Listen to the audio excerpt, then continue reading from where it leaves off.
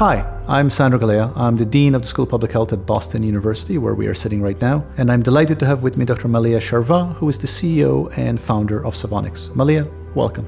Thank you so much for having me here today. When I reached out to you about getting involved in an Alzheimer's study, why do you see Alzheimer's as a public health issue?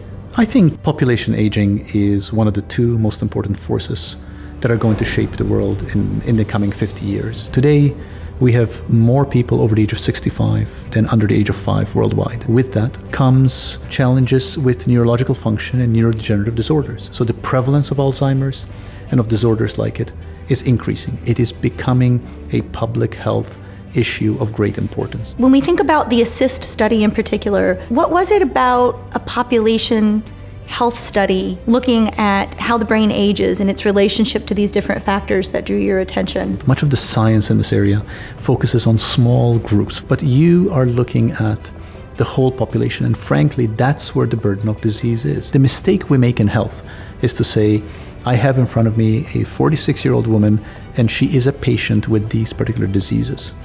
That is a person who has lived for 46 years, who has had experiences. All of that together contribute to the health picture she has at that particular age. That's true for you, it's true for me, it's true for all of us. Genetics matters just as much as whether I smoke or drink matter, just as much as where I live, the food I eat matter. All of these pieces matter. And that's what a population health study does.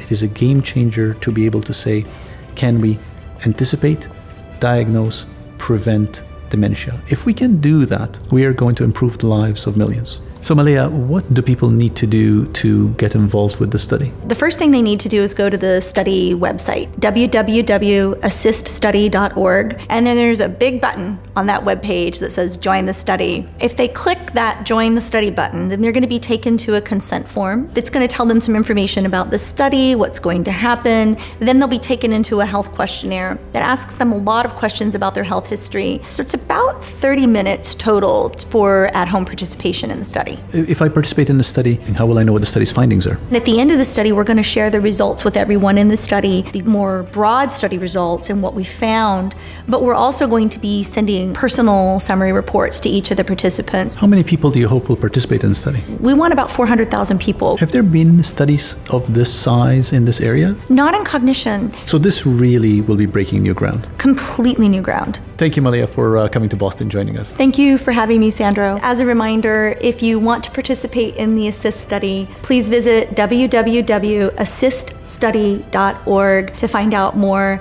about how to join this groundbreaking research in Alzheimer's disease.